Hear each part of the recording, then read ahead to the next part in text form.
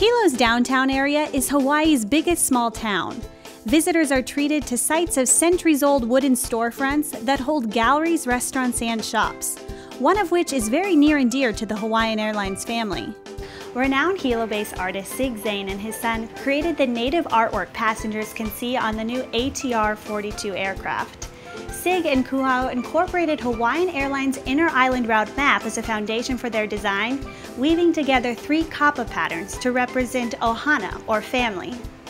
So can you tell me about your partnership with Hawaiian Airlines? How sweet is that, yeah? Pretty great. I think that the neatest thing about that partnership is that we really got to say something.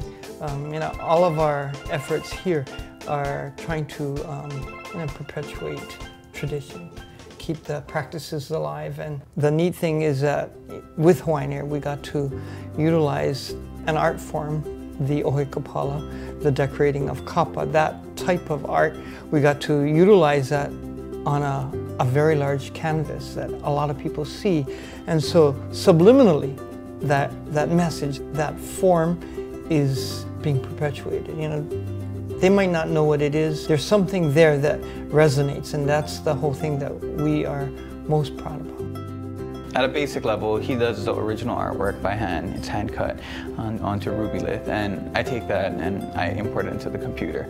After it's put into the computer, we kind of get it ready for whatever it needs to be. If it's an aloha shirt, if it's a bag, if it's for a laptop, or whatever it may be. But just so happened that for this opportunity is definitely the biggest one and a flying one. So what was your reaction when you saw the plane? Well, I kind of just wanted to charter it, but you know, I don't think that's my call. Have you flown on it yet? I've flown on it a few times. You did? Yeah. Okay. I was definitely lucky. Yeah.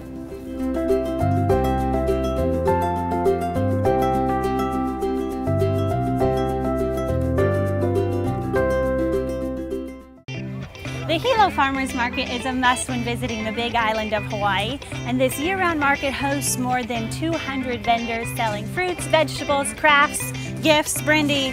I think there's plenty that we can buy here, and we're not going to go home empty-handed. No, we're not.